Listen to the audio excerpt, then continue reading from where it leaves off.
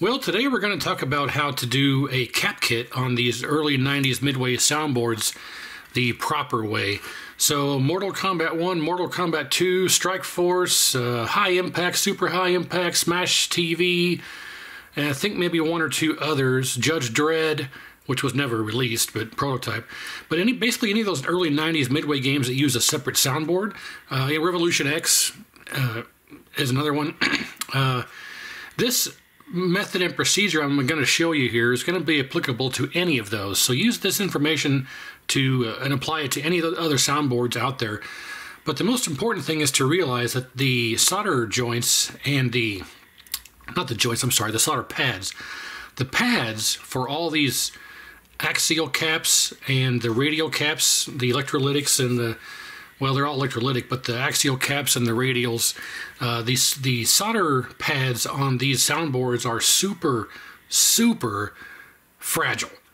And just the act of putting a soldering iron on them, or even a desoldering gun tip, can cause them to lift and break and tear off. So you have to do this with a little bit of, I'm not going to say discretion, but you want to do it nice and subtly. How about that? So I'm going to show you my method of how to do this and how to be careful, because even if you have like your desoldering gun and you just put that on the solder pad and go like this to heat up the pad and then suck it out, just the act of going like this can rip and tear that pad off of there. They're so thin and so fragile that I don't use the soldering gun on these types of applications and boards. So step number one, we have our cap kit here. We need to remove our heatsink from the amplifier here to get access, or to give us access to the caps underneath the heatsink. And like I say, you can apply this to Mortal Kombat 1 or any of the other ones I mentioned before. It's all going to be the same process.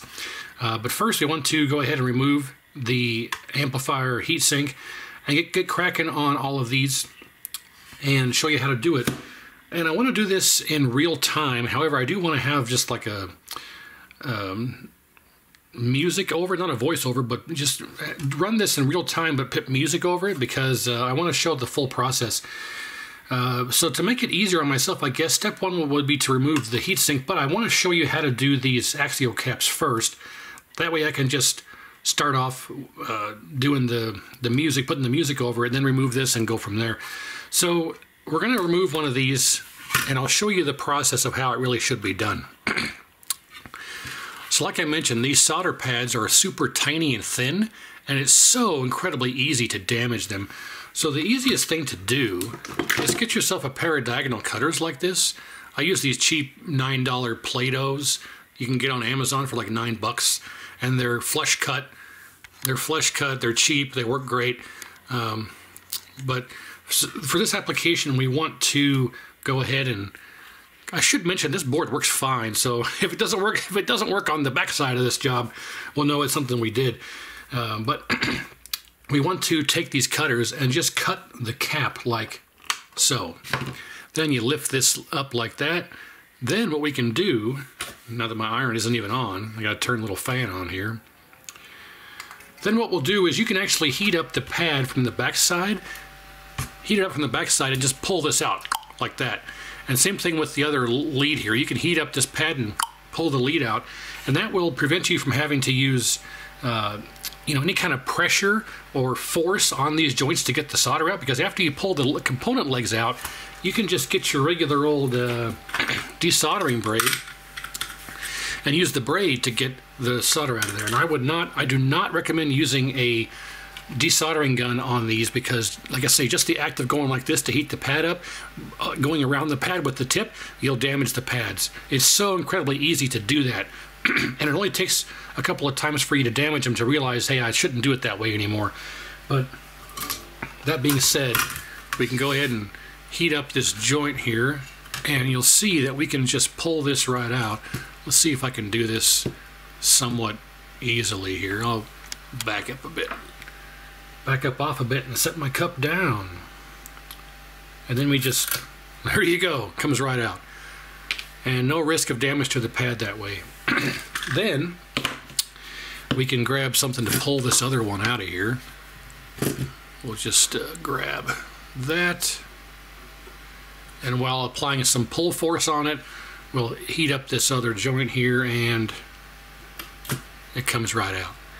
So that is the process and how I recommend taking all these axial caps out of here, because that will help you immensely in preventing damage to those traces.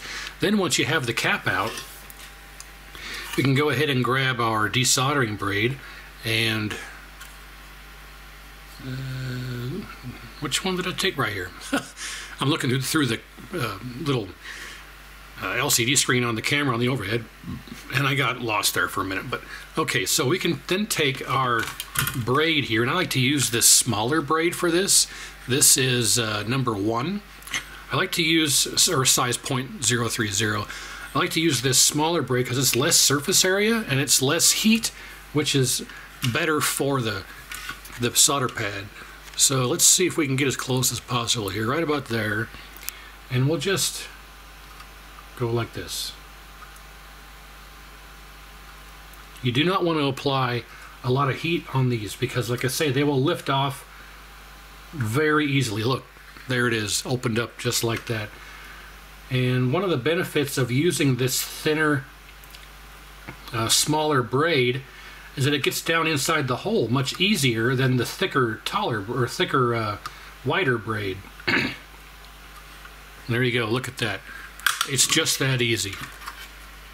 Both of those holes are open. I don't know if you can see through, but both of those are nice and open, and absolutely no damage to those pads. So that is how you want to do that. And again, this desoldering braid here is the .030 or number 1. And you know, get yourself some of this thinner, smaller stuff, because a lot of times, especially on these 5-volt and ground pads, these are just filter caps, by the way.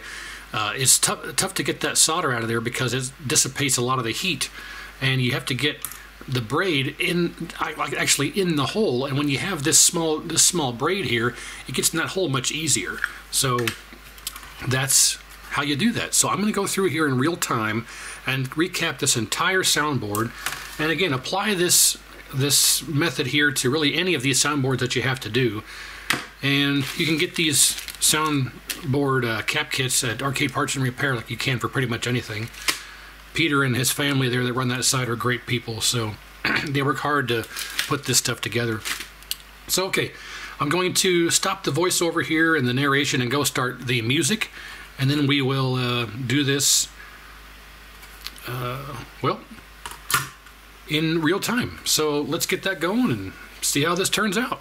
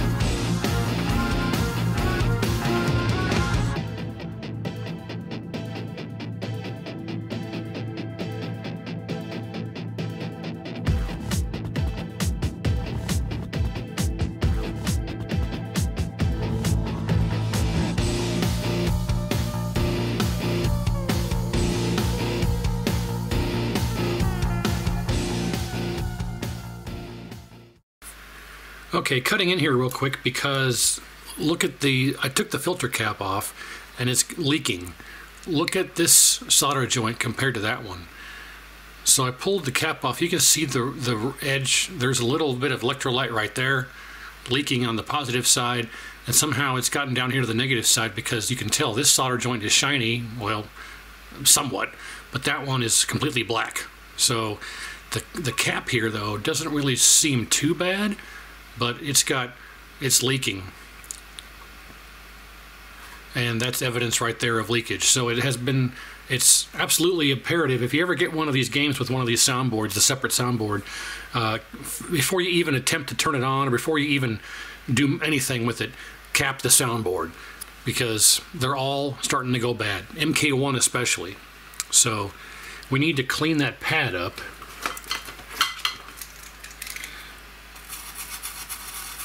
We can do that quite easily with our fiberglass pen here.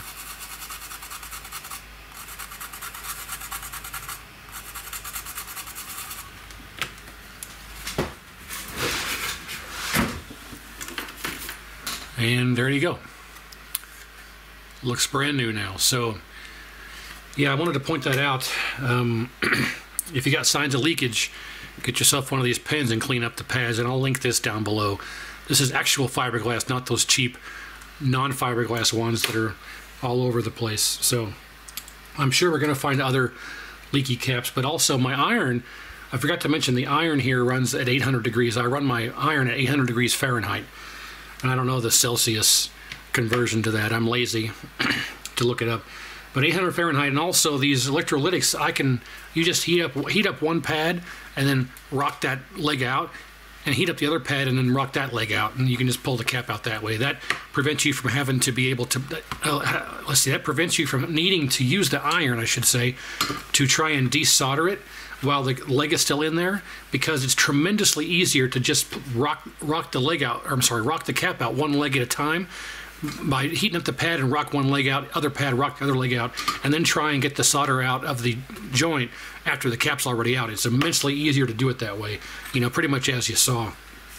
And again, we got these two holes here opened up nice and good. We don't have to worry about any damage to the pads or traces. So yeah, we'll mention that, and now I guess I'll turn the music back on, and we'll get cracking on doing the rest of it here.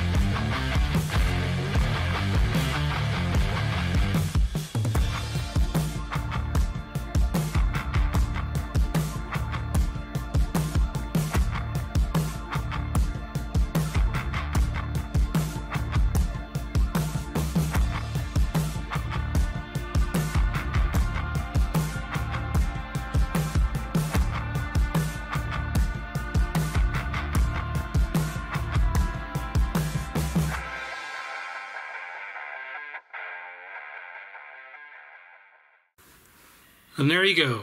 That's the full procedure. We did not lift one pad. We did not lift one trace. We did not damage one pad. We did not damage one trace. Everything was perfect. I do want to say that we did option to reflow the joints for the main amplifier and the power input header pins. And when you put this heatsink back on, you want to make sure it's sitting as flat against the board as possible. So kind of push down on it. Push down, make sure it's sitting flat when you tighten the screws up so it sits nice and flat. And because you don't want the heatsink to bend back and forth. That's how these legs get broken. You want this to sit as flat as on the board as possible, and you don't want it to move at all. Like this is rock solid. So that I want to mention that as well. Also, these axial caps here, they are polarized like any other standard electrolytic capacitor, and the arrow always points to the negative. And you can see here there is a mark for positive. It's underneath here. There's a mark right there for positive.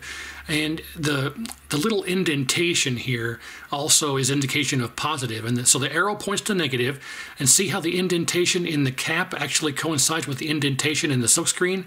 That's how all these are. So I like to actually install these with the rating facing up like that. That way you can go back through if there's a problem and verify that you didn't put a cap in the wrong spot. If the rating is facing straight down like I almost did here on the first one, you're not going to be able to tell, okay, that one's the wrong rating, I put the wrong rating in the wrong spot. So I like to put those facing upwards. And for this particular board, all of the axial caps are 100 volt 10 microfarad except for this one in here that's a 47 microfarad. All the rest of them are 10 microfarad, but otherwise, I mean, that's the main procedure there. I don't think I missed anything or forgot to mention something. And it's pretty quick and painless if you do it the proper way, as I just described. So, or not described, I guess, verbally, but visually, as you saw, just as you saw. How about that? So we also got it all cleaned up on the back, and everything looks good. So yeah, I think it's ready for testing, so nothing left to do but to try it out. So let's get it hooked up on the main board and see if I screwed anything up. Alright, so the soundboard's hooked back up. We got our ribbon cable and our power cable and everything, and the original motherboard that this came with, or the main board I should say. Now I'm sure a lot of you are already aware, but all these soundboards have the ribbon cable here, not just the power cable, but it has the ribbon cable. And if we look here, there's pin 1 along with the red stripe.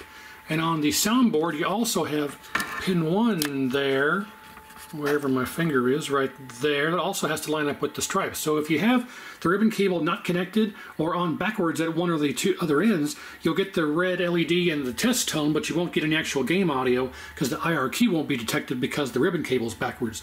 So it has to be hooked up properly. So we're not going to short out. Everything's sitting on chips. Nothing metal's going to short out. We got our power cable and our ribbon cable hooked up correctly. So something else you don't get to see too often is my actual 13-inch Wells Gardner Newell stock monitor that I've had for like 12 years on the test bench. Because normally I'm fixing another monitor down here. So this is what's normally here when I'm working on boards and other stuff. So we'll turn the light off. And okay, so is it going to work? Did I screw something up? I don't know. Let's find out. We should get the red LED, then the test tone, and then obviously eventually game sounds. So here we go. 1, 2, 3. Yes. Okay. I didn't mess anything up, at least not as far as I could tell, so it should be fine. We'll skip past the menu here, and all right.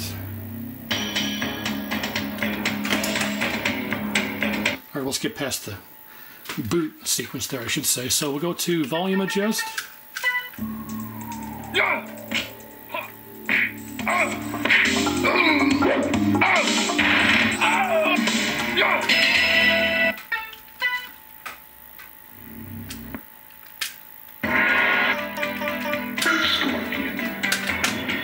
I say we have a successful soundboard rebuild. Round 1, fight. Okay, so there you go. Take this information and do with it what you will, but if you ever have to rebuild one of these soundboards, whether, like I say, it's Total Carnage, Smash TV, Strike Force, MK1, MK2, what have you, Revolution X, take these methods and apply them to your work, and you should come out on the other end successful. So thanks for watching. Hopefully you learned it. Learned it. Learned it? Hopefully you learned something. I only say that on the end of every video. I still mess it up. Hopefully you learned something. Make sure you like, share, and subscribe. Comment down below, and I'll link, of course, that fiberglass pen like I talked about and everything. So any questions, let me know. Make sure you comment, and we'll see you next time.